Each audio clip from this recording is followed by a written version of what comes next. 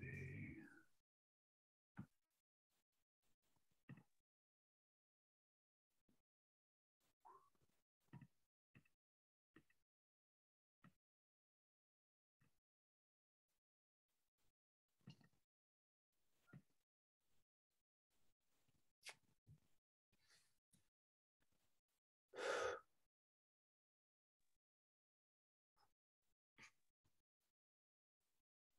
Oh, boy.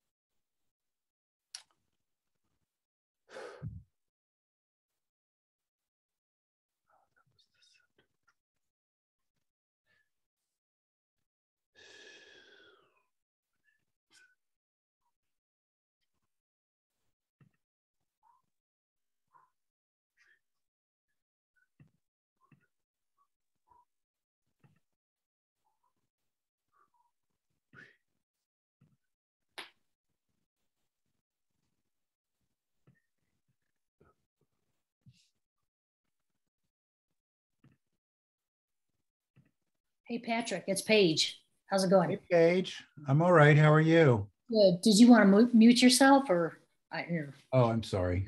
Am I making noises?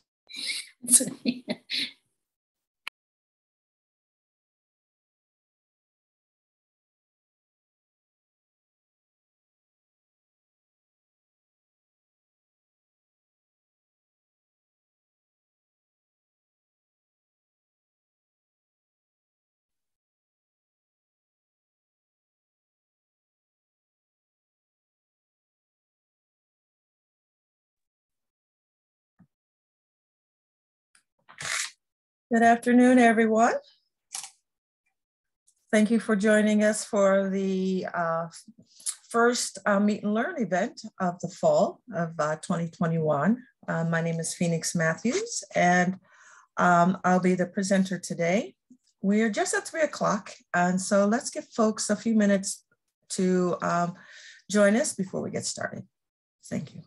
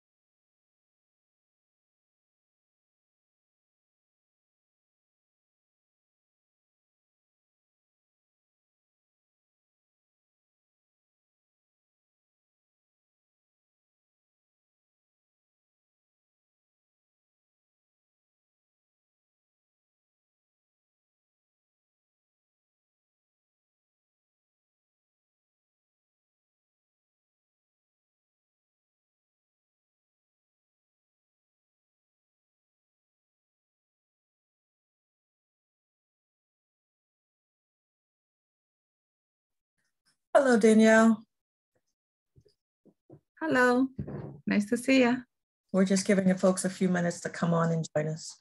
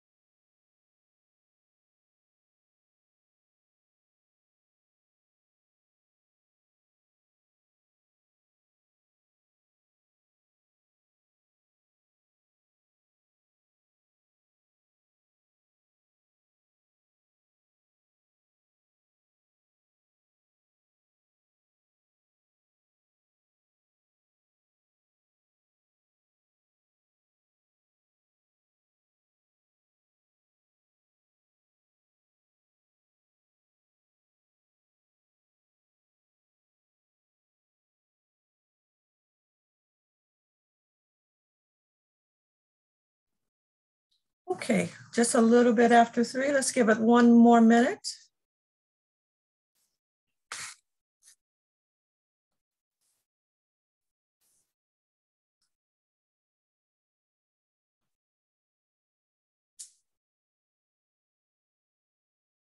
And my apologies in advance. My sons will be coming in from school in just a few minutes. So what will sound like a herd of elephants is just really 2 teenage boys.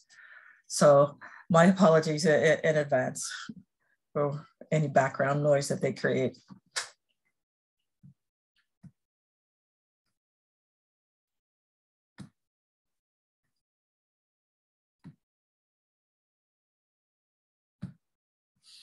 Okay, let's get started. Good afternoon, everyone. Thank you for attending the first Meet and Learn session of the fall of 2021 semester. I think I know most of you who are attending today, but my name is Phoenix Matthews. I am the Associate Dean for Equity and Inclusion in the College of Nursing. And I also serve as a faculty in the Department of Population Health. The Meet and Learn sessions are activities, continuing education and engagement activities that are sponsored by the college's Equity and Inclusion Committee, which is a volunteer committee of faculty, students, and staff from both Chicago and the regions, who are charged with helping us move forward with the diversity strategic goals of the college. We initiated our Meet and Learn sessions last year, and we had a lot of wonderful presenters who gave us their perspectives on issues ranging from anti-bias towards Asian American communities, work with engagement of sex workers and health protection in that group, description of experiences in anti-bias training workshops, and trainings on microaggressions, to name just a few. So today we'll be starting, our kickoff event will focus on COVID-19 and the fight for health equity, addressing specifically the needs of nurses of color.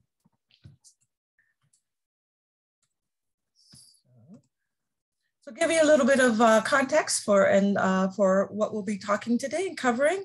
I'll be describing the impact of COVID-19 pandemic on nurses, information that we're know so far. And those of you who are practicing nurses who may be joining us, I really welcome your input on some of the experiences that you've encountered as well. The goal really is to examine the differential impact of the pandemic on nurses of color and to describe strategies for improving coping and well-being in this population. So for now, close to 2 years, we have been in the midst of a global pandemic. Those of us here in the United States are well aware of the tolls that the pandemic has had on those of us individually here in Chicago, across the nation, and globally. The time of the data that are shown here on the screen was January 9th of 2011, earlier in this year. And at this time, there was a great deal of promise. We were just on the verge of making widely available vaccinations. And it was highly anticipated that by the summer, we would be back to something resembling our lives as we had previously known them. But much to our surprise and dismay, the changes that we had anticipated in our management of the pandemic didn't materialize in the ways in which we had anticipated. These data are from yesterday's tolls. So in the United States, we've had more than 45 million cases of COVID-19, and we are currently at 725,000 people who have lost their lives as a result of the virus. Nurses, as we are well aware, have been on the front lines of not only this national health crisis, but the health crises that have impacted the nation in the past. Nurses are indeed our boots on the ground as it relates to public health.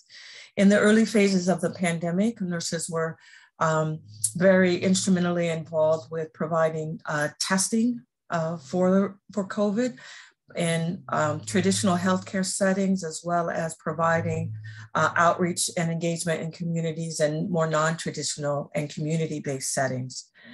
As the vaccination became available, again, nurses were very much instrumental in providing vaccinations. Again, you see individuals working in less than ideal working conditions in order to serve in these roles. But again, as we had mentioned earlier, by midsummer, when most of us had anticipated that we would be living some of our best summertime lives, the hospitals were again full, and the hospital setting was running low on nurses due to the higher rates of the pandemic in regions such as the West Coast, Northern Plains, as well as Southern states. So again, we were back seeing levels of the pandemic and infection hospitalization rates that we had seen very early on. This tremendous summertime spike really underscored what has been a problem within the nursing discipline for more than 2 decades now, and that is the national nursing shortage. Due to the aging population, including the baby boomers and our extended life range, that we don't have the adequate numbers of nurses to meet the nation's healthcare needs. And again, the pandemic has really underscored the urgency of this nursing shortage. With an existing shortage in place, nurses had to work increased clinic hours during the pandemic, which we know higher numbers of hours work is associated with increased levels of stress. There's been a lot of discussion about the impact of the shortage, the high burden placed on nurses during the pandemic, and what impact it may be having on our ability to safely care and adequately care for patients in the healthcare environment. We are well aware of medical errors, and fatigue is a primary contributing factor to medical errors. And so that was something that has been very much on the forefront of our attention as we think about the impact of the pandemic on the healthcare environment. But equally as important has been the impact of the pandemic on the mental health of nurses themselves. This is a study that was published late last year that was surveying nurses who had been on the front lines of the pandemic. More than 50% reported significant mental health concerns, including depression and anxiety. A third of the respondents had symptoms of PTSD. There were a number of contributing factors that were reported, including concerns about personal health risks, exposure to excessive deaths, compassion fatigue, the lack of availability in many locations of appropriate supplies of PPEs, and the highly politicized environment of the nation's response to the pandemic itself. As a result, nurses, in the face of the increased working hours, the level of depression and anxiety, have been withdrawing from the workforce at record rates. And so the national shortage of healthcare nurses in the healthcare system has even been more exacerbated during this critical time. Although the impact on nurses as a whole has been devastating in many locations, what we do see is that there is also a differential impact for nurses of color. A recent article earlier this year talks about the adverse impact on specifically Black nurses as they struggle with mental health support while battling COVID-19.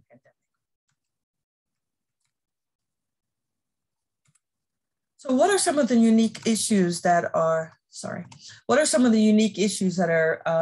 faced by nurses of color? Foremost, there are higher numbers of COVID-19, both infection rates and deaths in communities of color. As you look on the data from earlier this year, we see that with the exception of Asian Americans, communities of color are twice as likely to die of COVID compared to their white counterparts. And this is particularly true for Pacific Islanders as well as Latinx populations. The negative impact on health in communities of color has been exacerbating existing inequalities, both in terms of socioeconomic status, access to food insecurities, and the impact of the drug epidemic on communities of color. What we have been seeing is higher rates of housing instability due to many individuals from communities of color being essential frontline workers who were more likely to lose jobs or be laid off. We're also seeing higher rates of food insecurity, and in the Black community, community that has been somewhat protected from the opioid pandemic, we see a surge in overdose in the Black community secondary to the pandemic. These inequalities that associated with COVID struck a chord with the United States, many people in America, but it shouldn't have been a surprise. There's a very old saying in the Black community, and it's reflected here. You see various versions of this, but essentially the idea is when Black America gets a cold, when America gets a cold, Black America catches the flu. So anything that negatively impacts the United States in general has a higher and differential negative impact on Black and other communities of color. This is the pandemic. So what we've seen with the inequalities of the pandemic, there's nothing new for those of us who are immersed in healthcare settings in underserved communities and whose research is focused on health inequalities. We know that the pandemic is another example of what constitutes persistent and immoral health inequalities. Just last week, there was a story that made the rounds on the news headlines about an elderly Black gentleman who was prematurely discharged from the hospital due to lack of insurance coverage or discontinuation of his insurance coverage. I didn't show the images here, but they were available on social media and in the press. The reason I didn't show it was because of the ongoing trauma associated with exposure of images of neglect and harm visited on individuals who belong to communities of color. But suffice it to say, there was an image of an older gentleman still with medical tubing connected to his body collapsed in front of the hospital setting. Why do we see these persistent inequalities? Why is it that when America gets a cold, the Black and Brown and Asian communities develop the flu? Well, Chicago, like the rest of the United States, has been plagued by long-standing racial segregation and concentrated inequalities. Most of our models of health and understanding health and health risk behaviors for the longest time have focused on individual level contributors of health. If a person was in poor health, it was due to their own individual risk factors. However, we know the last decade research has been conducted and a greater attention has been paid to understanding the social determinants of health. Issues such as poor education, segregation, poverty, lack of access to adequate healthcare resources are the primary determining factors of health inequalities, both what we've seen historically and those of which we're seeing during the pandemic. In Chicago, you'll see these maps that describe the racial ethnic distribution of Blacks in the city of Chicago.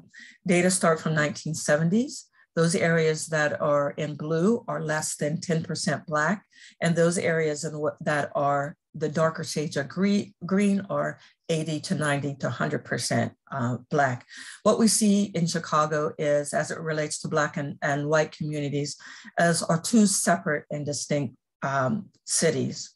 But what we know is that these separate parts of the cities are not equal. Milwaukee is a city that's very much a microcosm of what we've seen in Chicago. So when we look at risk factors and social determinants of health and well-being, we look at issues such as segregation. In Milwaukee, as in other places in the United States, there has been a dramatic increase in violence, gun-related violence, and in particularly in communities of color. The concentration of individuals in these segregated communities as I mentioned, has not been an accident. You see here in Milwaukee, such as this case has been with Chicago, is that the 54% of the excess homicides in Milwaukee are located in a 30-block radius. Again, a community that is characterized by deep-rooted racism, neglect, and poverty. 40% of the residents live below the poverty line.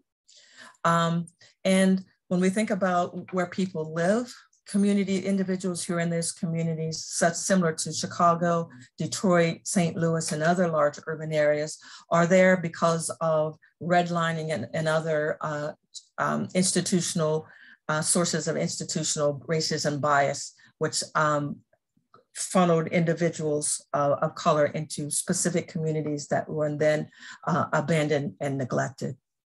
So what we see on the right is a heat map of where the COVID-19 cases were in Chicago.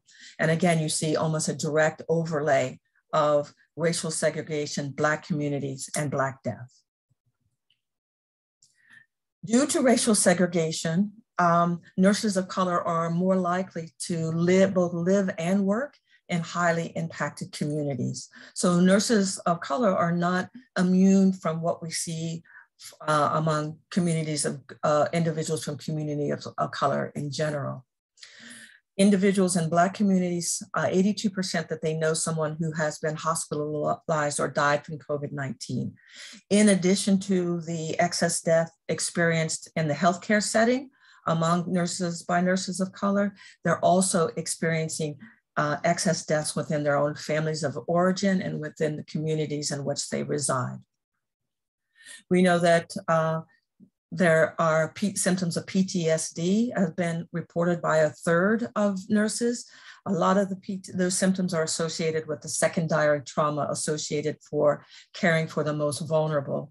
And although the research is not available that looks at these outcomes by race, ethnicity, we can hypothesize that secondary trauma and subsequent PTSD would be higher among nurses in these high impact, who are working and living in these high impact communities and healthcare settings. Indeed, nurses in general and nurses of color have paid the highest tolls as it relates to the pandemic. And by that, I mean specific loss of their lives. 32% of all healthcare workers who have died have been nurses. And by overall numbers, the highest number of healthcare workers in general, 36% were white, and 26% were Black. But we have to put that in larger context where physicians and nurses and other healthcare providers are significantly less likely to belong to communities of color. While Blacks constitute approximately 13% of the overall national population, they're less than 10% in the workforce as a whole, and they're represented at the rates of 26% in deaths among healthcare workers. So more than approaching twice their population rates. We also see when we look at death rates among nurses in general, specifically, we see the same pattern where 58% of nurses have died of COVID-19 related complications have been nurses of color. with the highest percentage of being Filipino, which is reflective of their high proportions in the healthcare environment. So not only have nurses of color have excess burden associated with caring for the most vulnerable, they have been rewarded, if you will, with the loss of their lives.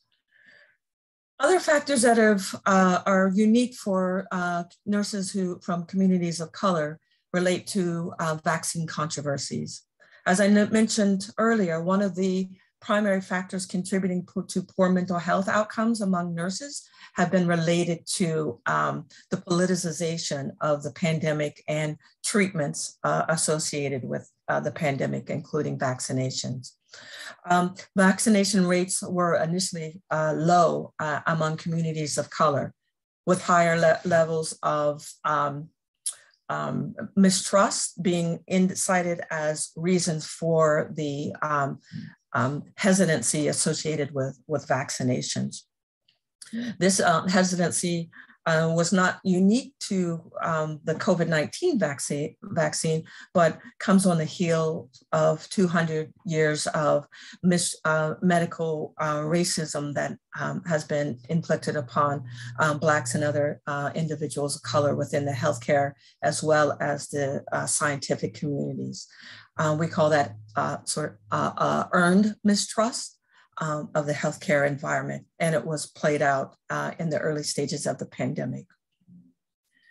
Although initially slow, nurses of color, and in this case, Latinx nurses, have been very instrumental in reaching into communities and doing the work that has been needed to educate, increase access to, and help to inform decision-making about individuals' vaccination practices.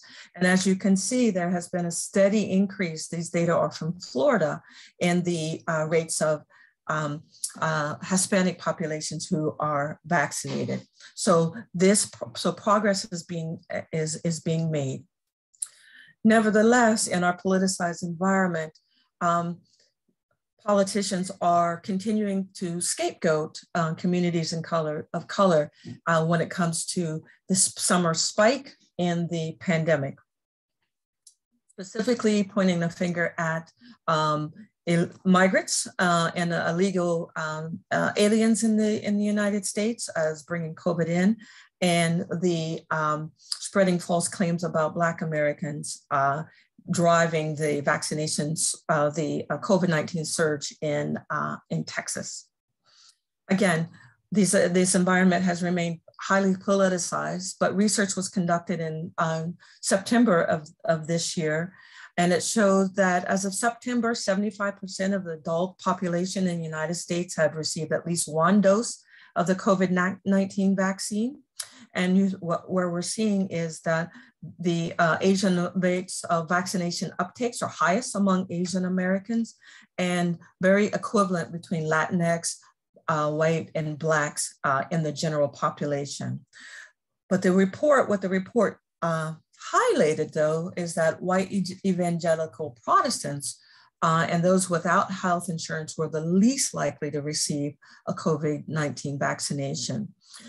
Yet we still see politicized tropes such as blaming communities of color for poor uptake of vaccinations. So the unfair treatment of communities of color within the media and political arena. The vaccination controversy can also extends to the nursing healthcare workforce. There was a lot of initial concerns about hesitancy among nurses of color, and what I labeled was undue attention on the hesitancy of nurses of color, and with the differential lack of attention to individuals who were not hesitant, but who were anti-vax, and indicating that they did not intend to be vaccinated. Well, when you looked at the data between people who were hesitant, meaning that they were voicing, I'm going to wait and see, I want to see more information, I'm going to see how this all plays out over time.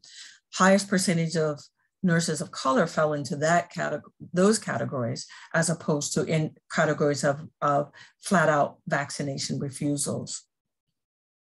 We see the data from earlier in last year that was reflective of that hesitancy, higher rates of mistrust among Black, Latinx, and Asian, Black Americans as compared to other populations.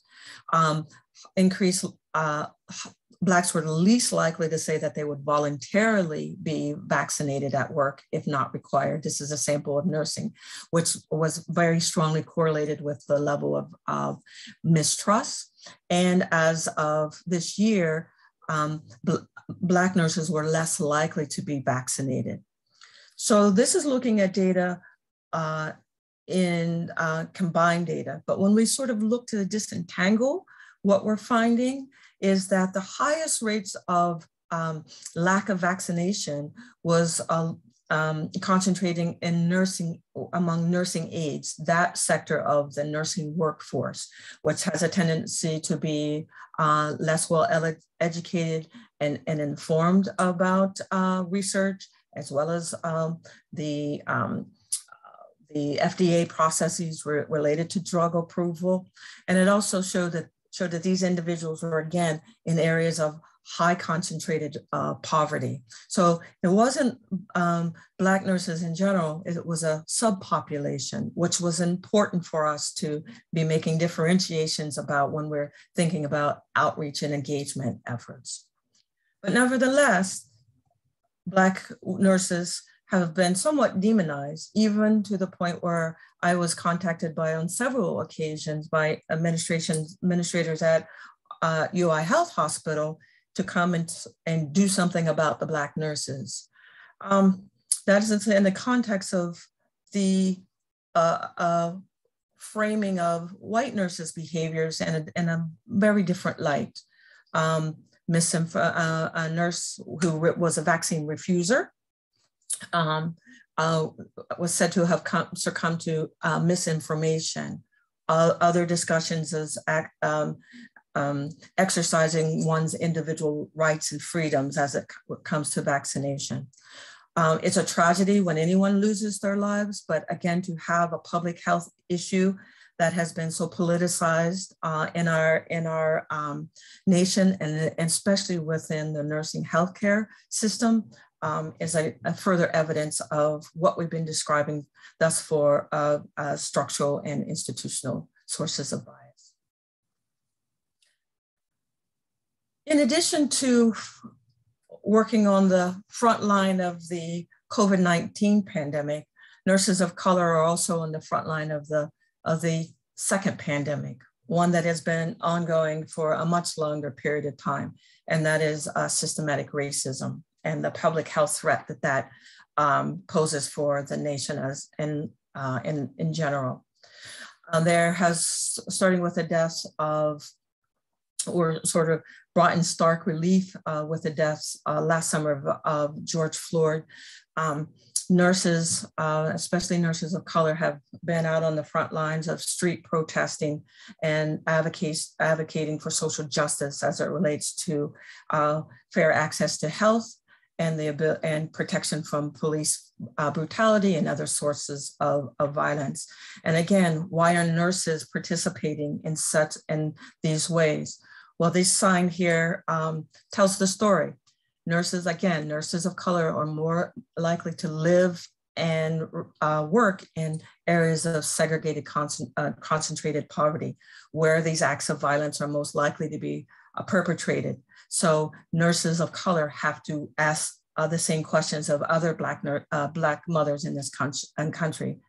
Will my son be next? So in addition to the extra stress in the healthcare environment, they have been dealing with the extra stress of community racism.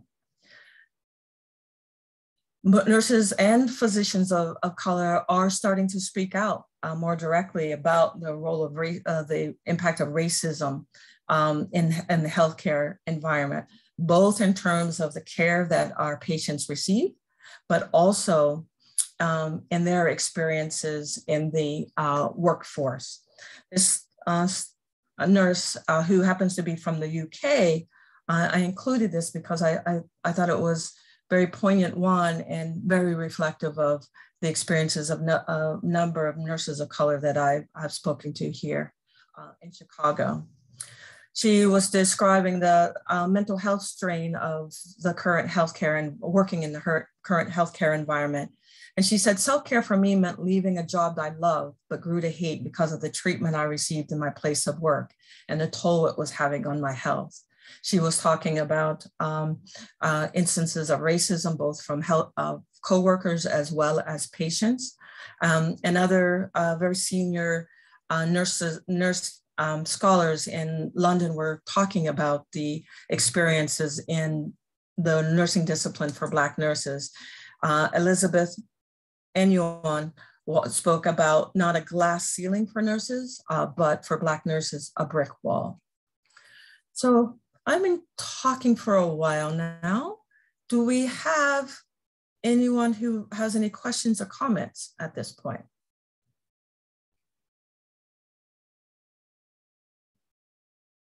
Okay, you can either add them to the chat box or come off of mute and ask directly. Okay, hearing none, I'll continue.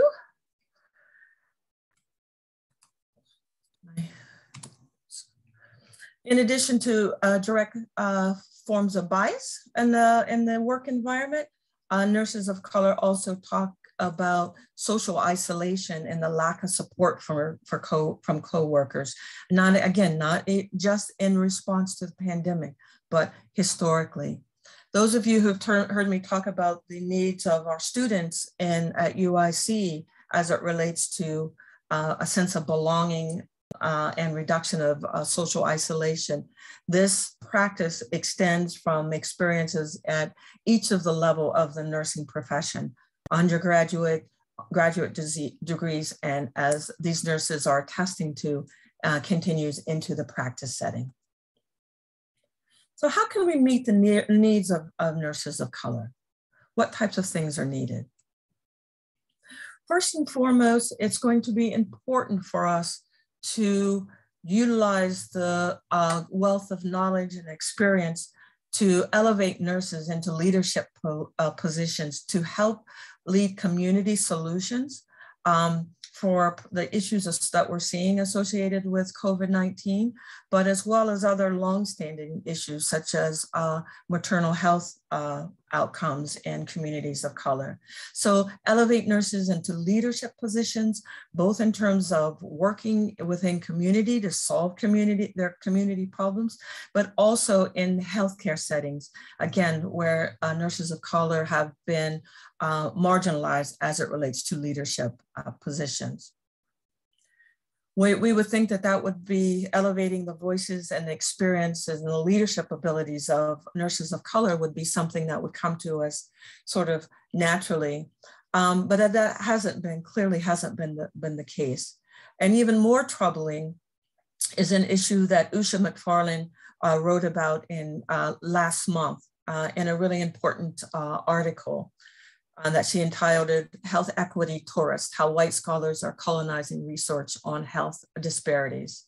In that article, she talked about health equity research now being very much in vogue, and that the National Institutes of Health have announced $100 million were going to be released for research to address not just COVID-specific health inequalities, but health inequalities in general. So there's going to be a massive influx of additional grant funding. And the author goes on to say, while this should be great news, research has indicated that there is now a gold rush mentality where researchers with little or no background in training in health equity research, often white and already well-funded investigators, are rushing to scoop up grants and publish papers.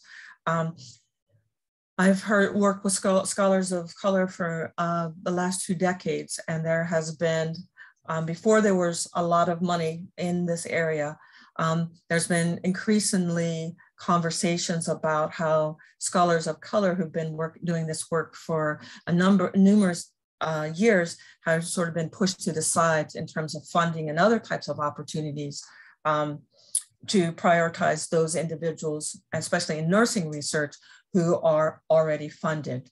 NIH published an important report that showed racial bias in the awarding of NIH level funding. And so what we're doing is perpetuating an existing problem that is longstanding.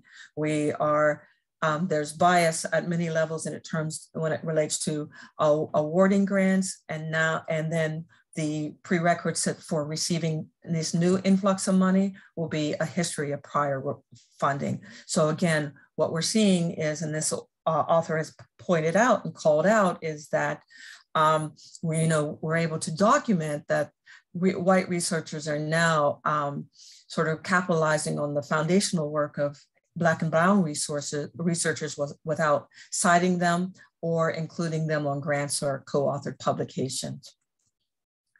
Just in August, there was a national scientific communication about just this very practice in the Journal of JAMA, one of the highest and most reputable journals and highest impact journals in the country. In that special issue, a special theme on racial and ethnic disparities and inequalities in medicine and health outcome, they included 5 articles in this high-profile special issue. Usha again points out that not one of the 5 research papers published included a Black leading or co-author, and just 1 lead author was Hispanic. So again, another indication of silencing voices of individuals who have been long in the trenches in this area. Again, that's not to say that researchers from various backgrounds shouldn't be trained, involved in health inequality research. It's a moral imperative. But again, when we see instances of continued institutional sources of exclusion at some of the highest levels, it remains highly problematic. So what else can we do? Well, elevate Black nurses, collaborate with Black researchers, and/or probably more importantly, make opportunities for grant leaderships for our Black and Brown colleagues and Asian colleagues who have been working in these areas for years. Next thing is to check in on our colleagues. Those of us who are in the trenches in the healthcare settings, ask the questions, how are you doing? Being willing to advocate on behalf of nurses in the practice setting, scholars in the research setting, and those nurses who are in community organizations who are doing the work. Check on one another, advocate for and address institutional barriers to their well-being and success. There are also nurses who are calling on creating a culture of self-care among nurses in order to be able to build resilience and cope with the ongoing pressures of nursing. There is a recent program that was released describing a mental health program for Black nurses. It's called Rethink and Reset. It has the goal of helping to relieve stress among Black nurses by providing counseling services, health promotion resources, and really helping to connect them to mental health resources. This is an online environment that's available 24 hours a day, 7 days a week. These types of approaches are really important sort of national level organization, online accessible resources, and the framing into self-care. Because as a clinical psychologist, we've known for the last 4 decades that Black Americans are much less likely to voluntarily seek mental health treatment. And there are a number of reasons for that. There's been ongoing disparities in access. there was a lot of attention paid to this by a local organization in the Lawnwood area when there was a report that looked at the differences in per capita mental health providers in the northern parts of the city with some of the western and southern parts of the city. There's also higher rates of stigma about seeking mental health treatment among Black Americans. And again, the lack of diversity in mental health providers also provides barriers. So when we think about mental health, it's also important to think about contextualizing it in more non-formal and professional sources of mental health care, such as psychiatry, psychology, social work, psychiatric nursing, but also in addition, focusing on a variety of self-care activities that have been shown to have important impacts on mental health and well-being. That is engaging in pro-health coping responses, such as relaxation, meditation, mentorship, social support, religious guidance and consultation, as well as engaging in movement-based stress reduction activities such as exercise. The self-care and for nurses, I mentioned mentorship. And as we think about mentorship, I want to making sure that we're thinking about mentorship in the context of needs of Black and other nurses of color. This is what I've termed the mentorship hierarchy for nurses. We know that foundationally, all nurses have general levels of mentorship needs that are very similar. Professional development, learning the base skills, getting acclimated into the work environment. These are skills that are needed of all nurses and are partially achieved by mentorship activities. Then at that next level, we see that there are needs of nurses based on where they're working. And may it be a specific department, such as the ICU, or a specific environment, a community health setting, or working in the prison systems, or in high need communities. Again, that's another level of mentorship and a need for addressing unique concerns of nurses in those areas. And then finally, on top of that is addressing the unique needs of Black and other nurses of color. That is directly addressing issues related to exclusion, social isolation, microaggression, reduced leadership opportunities, and difficulties with interpersonal issues with patients and oftentimes students that they encounter. So as a mentor, when you're thinking about working with nurses from different backgrounds, think about this hierarchy and ask appropriate questions that would help to guide you in your provision of mentorship. Another important strategy is the creation of intentional communities among nurses of color. Many of you may be aware of Alicia Hart, who's a recent graduate, urban health program student, graduate of UIC in terms of PhD, and former postdoctoral fellow here in the College of Nursing. She was one of the founding members of Black Nurses Matter, which is an activist and online community that is charged with, has the charge of changing the narrative of research policy and practice as it relates to social racial injustice in the Black communities.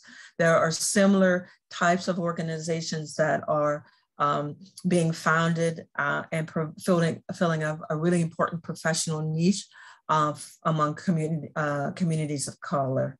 And these should be really well publicized and recommended to our nurses of color as an additional resource. And then finally, it's important for us to look as a whole at the discipline of nursing.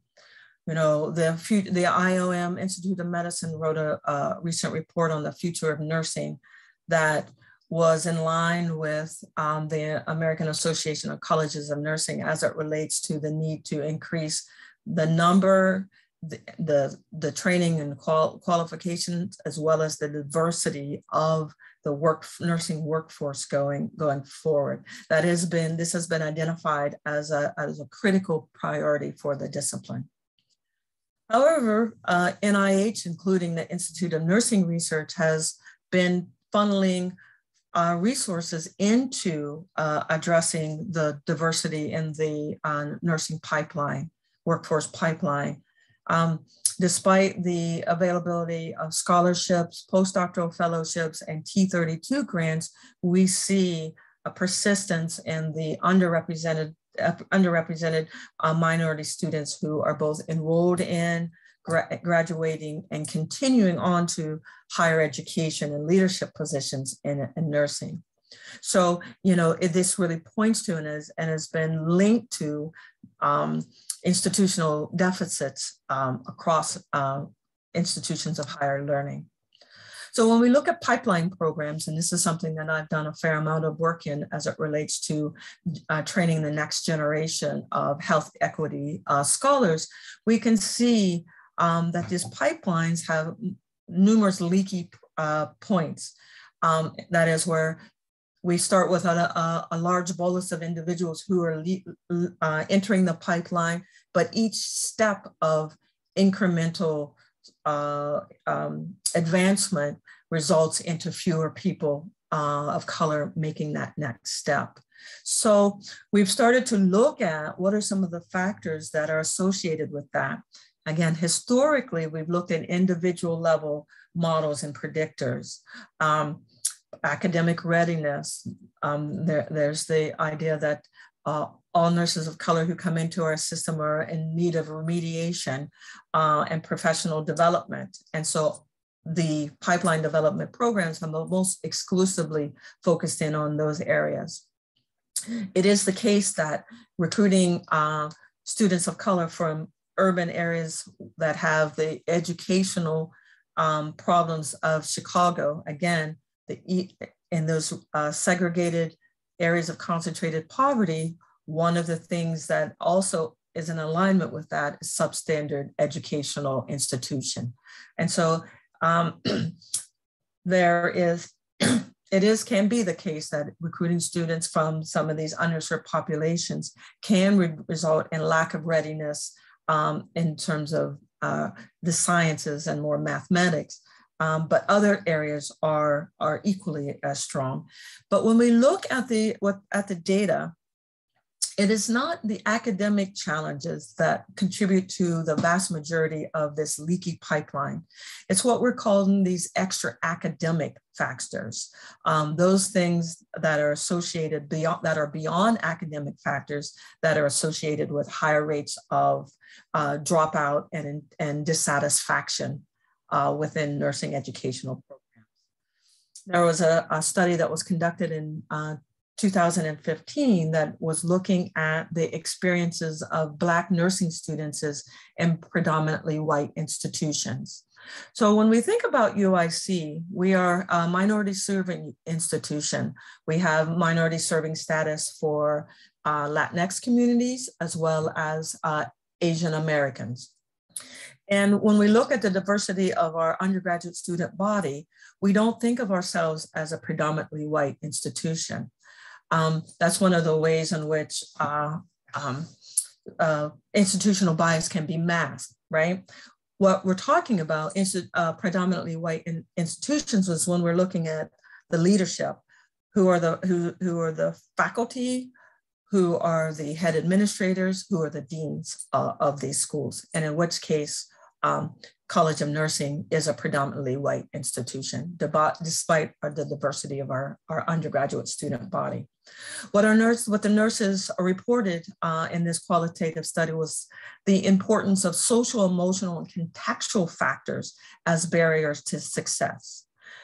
yes, all students are challenged with our rigorous nursing curriculum, but they didn't talk about the rigor of the curriculum as barriers to their success.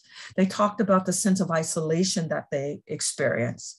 They talked about poor faculty relationships. They talked about the need for support and the limited availability of mentorship or tailored resources that were specific to their needs. And they talked a lot about climate, the lack of commitment to diversity, the experiences of microaggressions, both in the classroom as well as the clinical practice settings. So again, while much attention as resources have been dedicated to pipeline development programs, they miss a primary driver of experiences and poor factors attributing to attrition among, in this case, Black nurses. Okay. So in summary, we know that the well-being of our patients hinges on the well-being of and the availability of high-quality nurses who are able to care for patients from a variety of backgrounds. What we're seeing in our current environment, that nurses of color are experiencing differential rates of stress due to a number of unique risk factors that are outside of their own individual control. And so it's really imperative at this point for us to be thinking about providing additional resources to nurses who are on the front line, as well as thinking about the pipeline of students who are currently in the pipeline who are not immune from some of the same issues that are being expressed by nurses in the practice settings. And in order to achieve that, it will require institutional and cultural changes in the overall discipline of nursing, in the hospital and practice settings, as well as in educational settings, such as the College of Nursing. So let me, as an honorary nurse, but not quite a nurse, let me applaud all of you who are nurses or actively involved in the training of our next generation of nurses for all of the work that you have done and will continue to do. So thank you. I'll stop sharing now, and that will leave us with plenty of time for discussion. Dr. Matthews. Hi. Who's got anything to say? Hi, Dr. Matthews. Can you hear me? Sorry. Hold on, let me fix my... Dr. Matthews, can you hear me? I said it all. Dr. Matthews, can you hear me? It looks like Danielle, you trying to say something? Yeah, can you hear me? I hear you. I'm Maybe sorry. Go ahead and put it in chat. Danielle, I can hear you. Phoenix, I'm not able to hear you either, sister. Maybe the issue is, the issue's with me. Okay. Hi, Dr. Matthews. Okay, sorry about that. Sorry, take 1 second. LaDawn, it was completely my fault. Sorry to freak you out. No worries, no worries. Okay, okay. Yeah, so your presentation is so informative and so updated and so beneficial, and I really appreciate it. I just like have some questions or comments. Yes. So I'm kind of like didn't quite comprehend the pyramid model you showed us regarding to the mentorship. So what's the hierarchy, like the color nurse on the top, and then ICU nurse in the middle, and all other nurses as a base? No, let me explain. Yeah, this slide. Okay, yes, sorry for the lack of clarity there. So no, what that means is that there are, that if you think of this pyramid as mentorship needs of nurses, and when we think about how to tailor the mentorship needs of nurses, we can think about it. Here's one model for thinking about it, is that foundationally, all nurses need some general types of mentorship. And that includes nurses of color, male nurses, nurses from very different backgrounds, about what it means and how to be a nurse. And there are lots of mentorship experiences that are needed for that. In addition to that foundational nurses level of mentoring, there will be some nurses based on the discipline that they go into that will need unique kind of mentorship. Because, for example, ICU nurses now in the current COVID-19 environment have some of the highest level of stress, burnout, PTSD among all nurses. And that's because of the excess death that they are seeing as a role as an ICU nurse. In addition to discipline-specific kind of mentorship, some nurses may have unique needs because of their social identities, whether that's racial, ethnic, whether that's gender, whether that's social organization, sexual orientation, or immigration status. So then when we think about it in this way, we think about that everyone needs foundational levels of mentorship, and it becomes more specialized and as you go up in terms of mentorship needs. Is that now? Thank you so much. You're welcome. Second question is, you mentioned that like the minority, especially like Black nurses, lack of Black psychologists, so maybe lack of the culture competence. So I'm just wondering, like, in addition to culture competent, do you think the political influence would matter too? For example, like in Illinois, maybe more people more prone, like more easily to agree to get the vaccine. And in southern states, because of political influence, they may just reject the idea.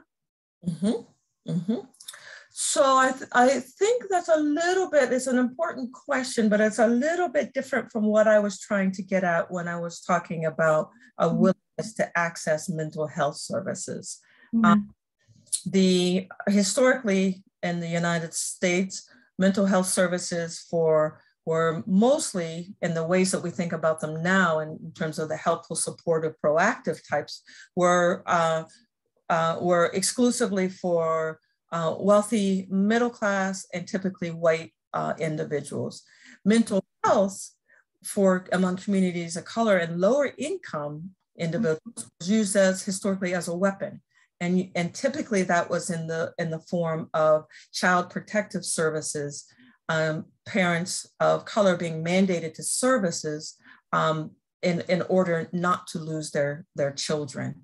And so in that context, many years of lack of trust going to a mental health provider for help and having that information being used to separate you from your children, as you can imagine, has created a great deal of trust, mistrust, appropriate mistrust of that area of healthcare.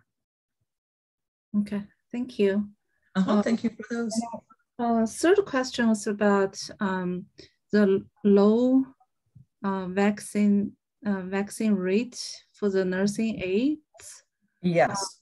So to my understanding, I had an ICU rotation this summer, and I work at a hospital right now. So like vaccine is kind of like mandatory by the hospital. So just kind of like our EPIC training that everybody has to do it. Kind of, it's like criteria for your job performance, evaluation, something. I don't know, just like mandatory. Maybe that's just recent.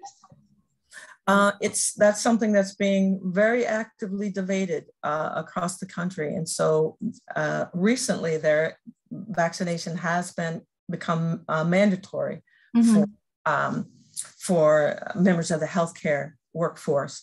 These data that I showed were a little bit older. The mandatory vaccination is within the last 3 months.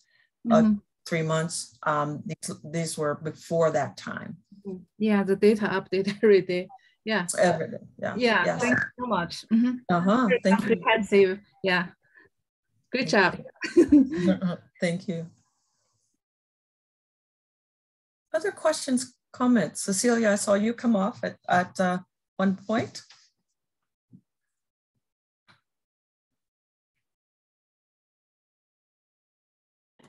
Thank you. I just always appreciate what I learned from you, and I'm trying really hard to connect some of the dots on mentorship. And I'm not sure if I'm recalling this correctly, but I remembered that Susan Corbridge was speaking to the faculty probably 7 or 8 months ago about the need for faculty to mentor other faculty, and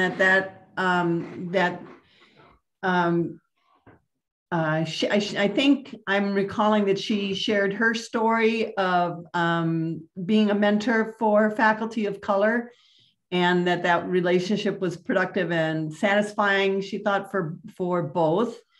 And I am aware that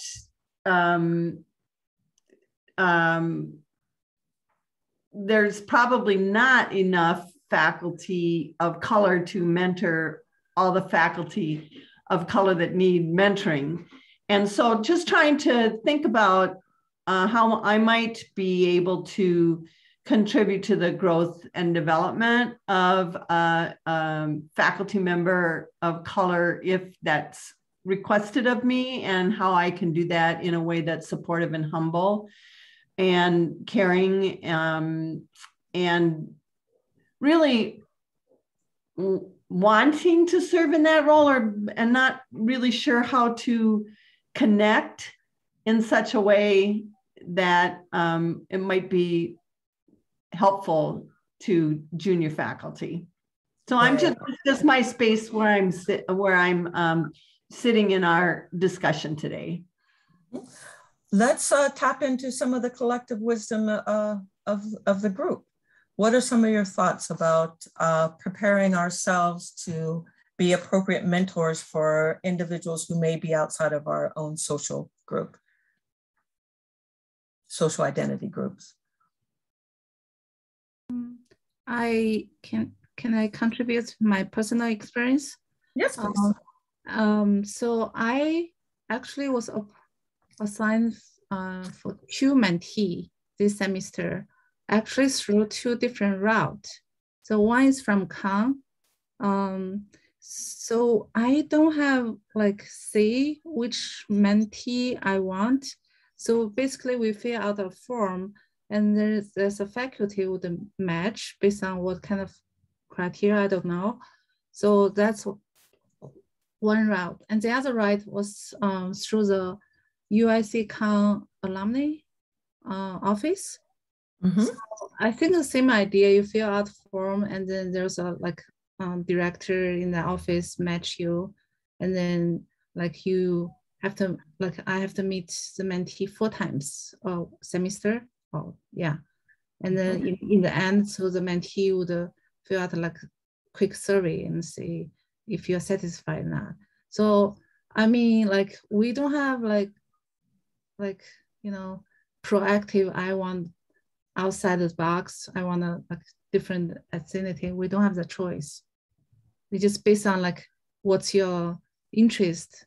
For example, I work as a CNA, so the other, my mentee works as CNA. So they try to match your experience, interests are similar. And another mentee wants to go down the DNP route, and I'm on the DNP track. So they're based on this criteria. So let me clarify just a little bit. I think that so the system for how we're linked you did a nice job describing the system with how we're matched with some mentees. But I think with all types of mentorship, how do we prepare ourselves to be a good mentor? Oftentimes it's one of those things where we just do what was done to us. And sometimes that works, but probably it's not best in all cases. So how do we understand what are some of the unique needs of in this case, we'll say junior faculty of color. I think a lot of extensive reading on the literature. There's a very deep literature that describes the experiences of faculty of color and my predominantly white environments.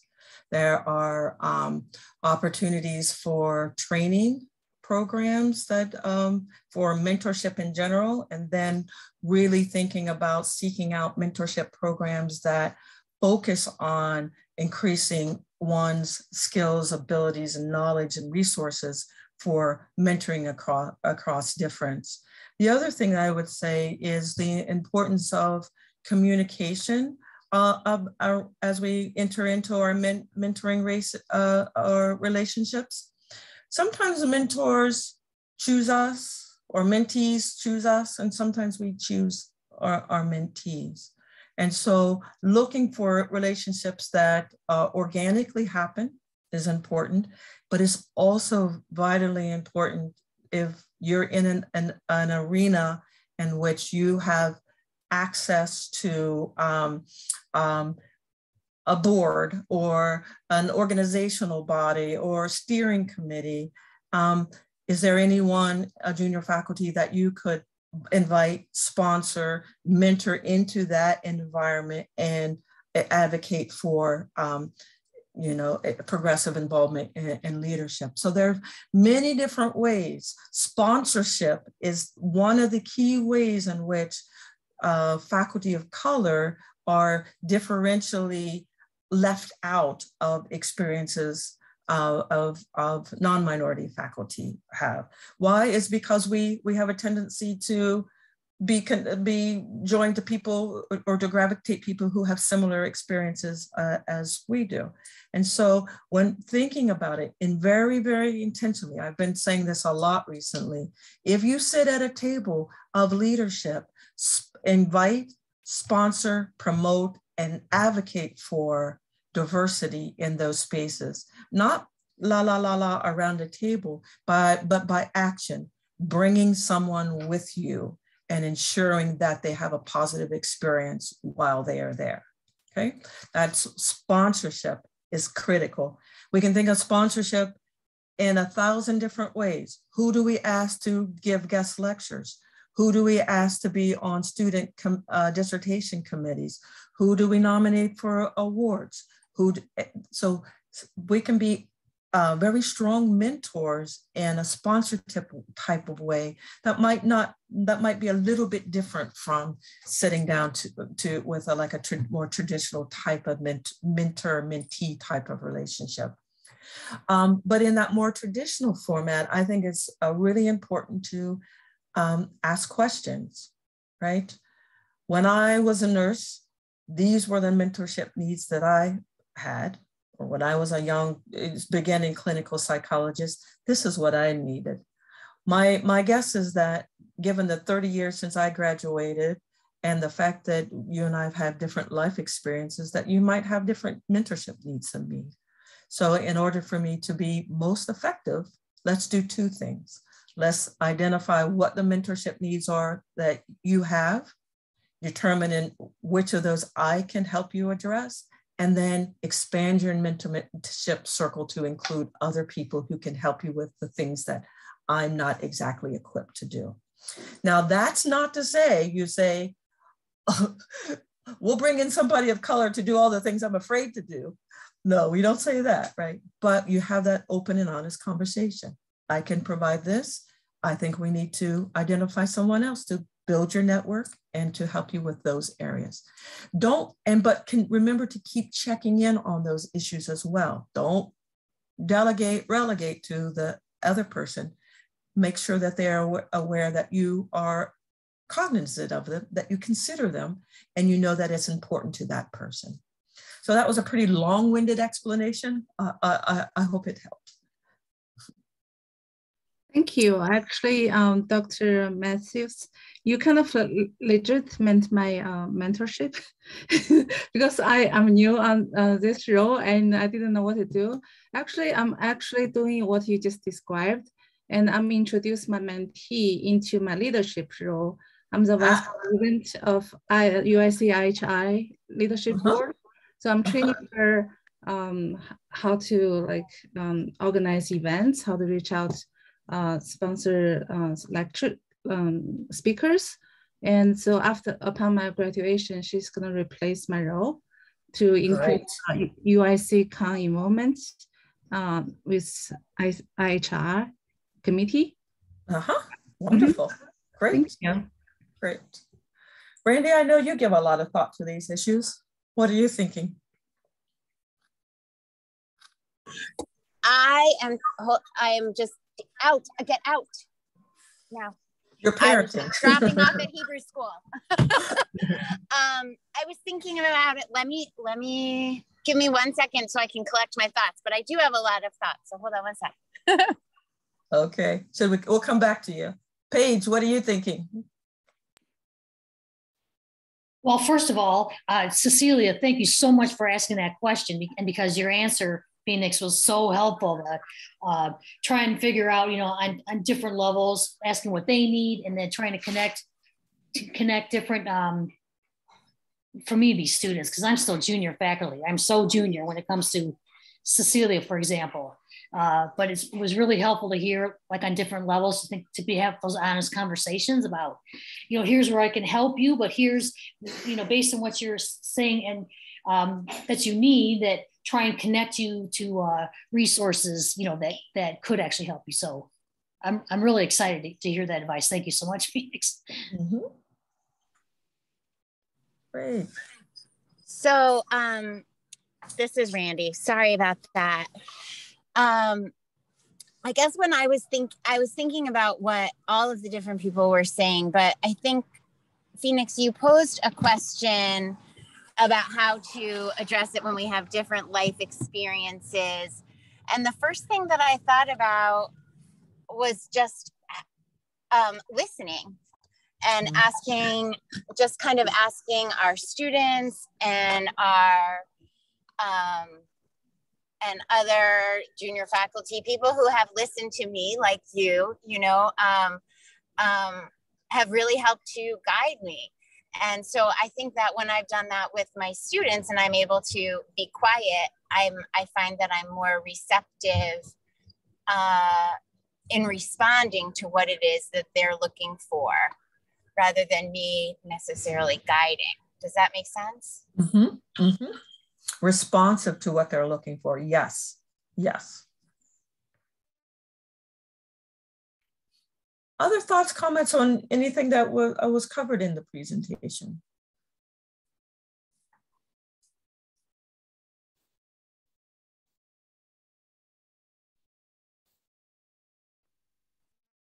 One thing that came to mind for me was, because I worked so long at Lurie Children's, and very still perpetuated, very disproportionate representation of nurses, of the diverse population we serve.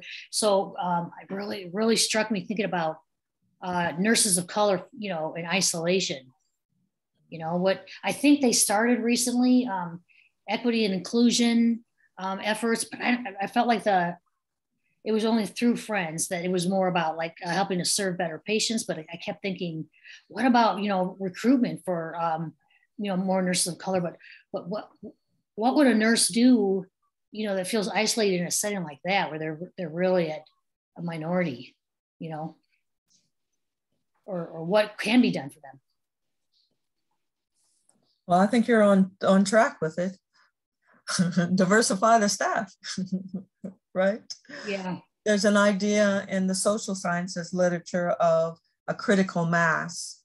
And they say that research has shown that there needs to be at least 15% diversity in a environment as a minimal standard, as well as clear messaging about equity, inclusion, and belonging, and very targeted efforts to make sure that, issues of DEI are front and center. So even if it remains a relative smaller minority, again, that's our minimum standard. We want to get up and above that. That's why we've established our benchmarks for specific underrepresented minorities at 15%, is that critical mass, whereas there's enough people there to support the people who are there, there's enough people who are there that outside people who might be considering it can see themselves. And then there's enough that's happening in the climate that suggests safety, even though there might be still a relatively low proportion of the overall staff that are from diverse backgrounds. So it's institutional change, really, that's required. With the institutional change, I was wondering, I've thought about this before, we have the Bridge to Faculty program, and I'm wondering if there is like a bridge to PhD, or first a bridge to nursing. I mean, I know of like National Health Service Corps and different programs and things like that, but now I'm finally parked. Hi. Sorry. But are there there's some students that we see that are just so amazing that you would love to see go on and eventually get their PhD. But programs like that, are there programs like that I'm not aware of? Yeah. The Bridges builds on a proven strategy from social sciences of the cohort or posse effect, that you bring in several people who are similar at the same time. They create their own sort of critical mass, and then you build some scaffolding around supportive resources and engagement and mentorship, so that increases their likelihood of success. So the Bridges to the Faculty is that we have three, up until recently, we had 3 in the College of Nursing, but they're part of a larger group of now some 30 Bridges Fellows across the campus. So within unit, but also doing some really intentional work across units to make those connections, because it may be that in any single unit, you're not likely to right away get to that critical mass, but if they're linked into a critical mass at the university level, a supportive network at the university, that helps. The urban health program, I think, is really important and instrumental to that. Cerise has done a phenomenal job and for years in terms of creating community there.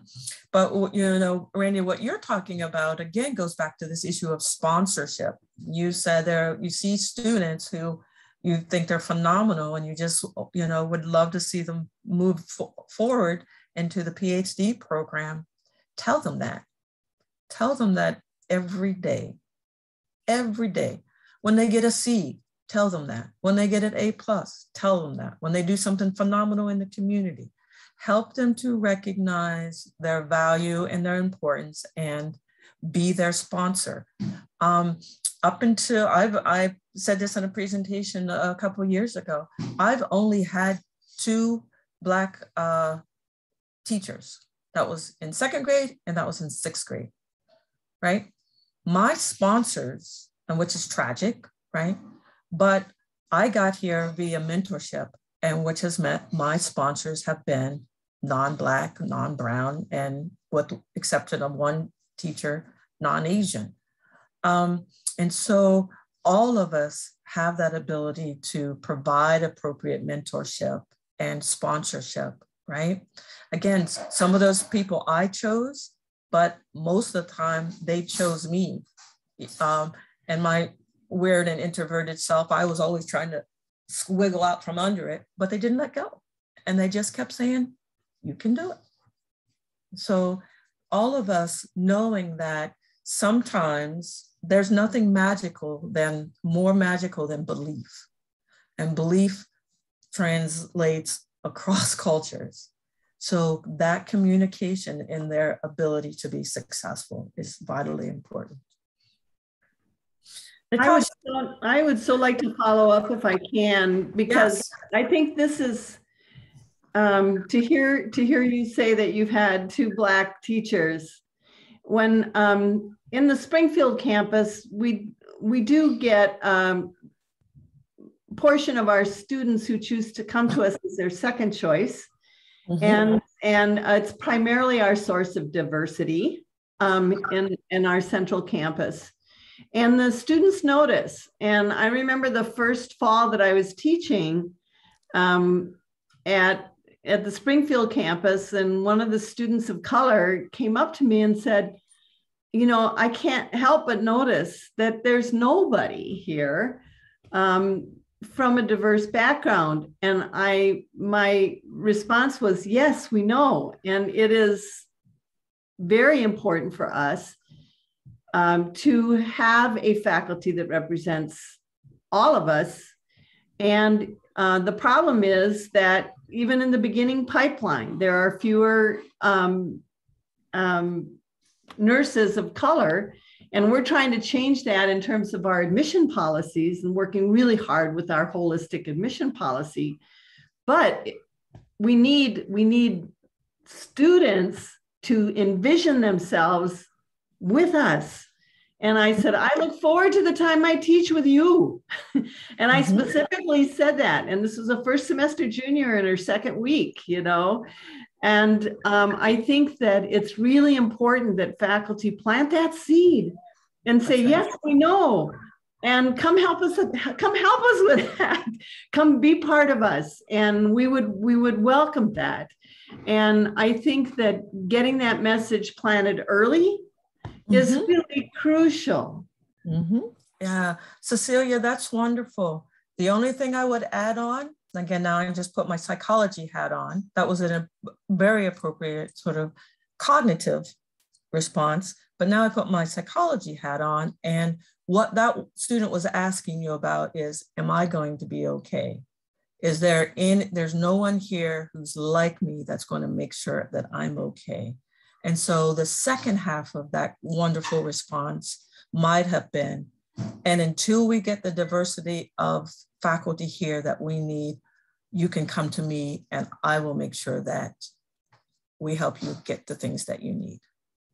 Thank you. That's very helpful. Yeah. So think about that.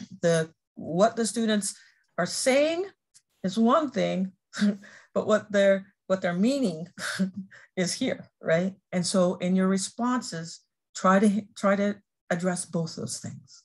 Yeah. I think it's Natasha. Hi, Natasha. Another really big piece of this is like the intentionality, you know, like to be intentional about selecting students who are Black, right? And intentional about who we're doing our research projects with, and intentional about maintaining relationships and supporting them.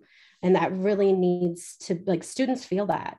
And I'll be presenting in a couple of weeks on how to support Black research teams and supporting students because their needs are quite different. And I think the first thing as a predominantly white faculty is listening, but also being intentionally seeking those students out is critical. Right.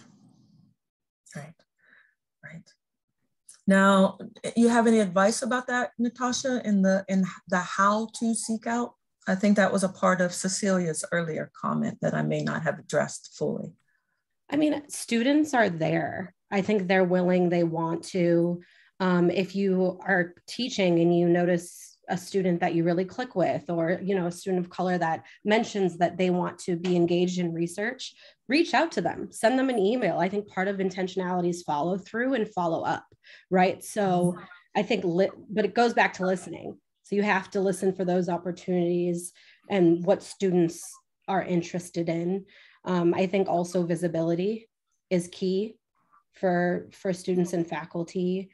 So putting yourself out there, presenting, showing that you're someone that supports DEI initiatives, I think is critical as well. One of the things I think that people underestimate the power of is related to just what Natasha was saying, the visibility and the knowledge that you are somebody, even though they may never talk to you, you are somebody who they view as supportive of DEI issues. And then again, a number of years ago in the safe space, when we were working to really improve the environment for LGBTQ populations, there were faculty and staff who went through the training, got a sticker to put on their door, right? Something as small as putting a postcard or a sticker or a favorite slogan or something else that indicates where you stand on diversity, equity, and inclusion goes a long way, right? As a member of the LGBT community, if I'm going my walk, and I pass churches all the time, and I always notice on the churches, on their welcome to our church, the ones that have the little rainbow flag.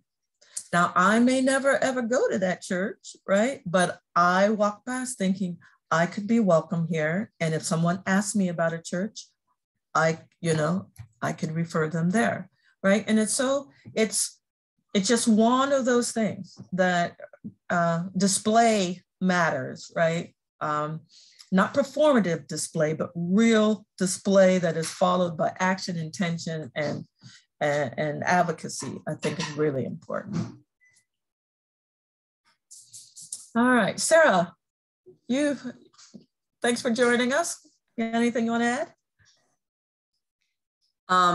I cannot wait to watch the recording of this because I want to see what I missed when I apologize for being late. I was doing a simulation with students, but I just think that all of the conversation I've heard continues to reinforce why the advancing racial equity efforts for every department in the university are really important. So make sure that you're doing whatever mechanism your department is using to kind of evaluate what your thoughts are on that.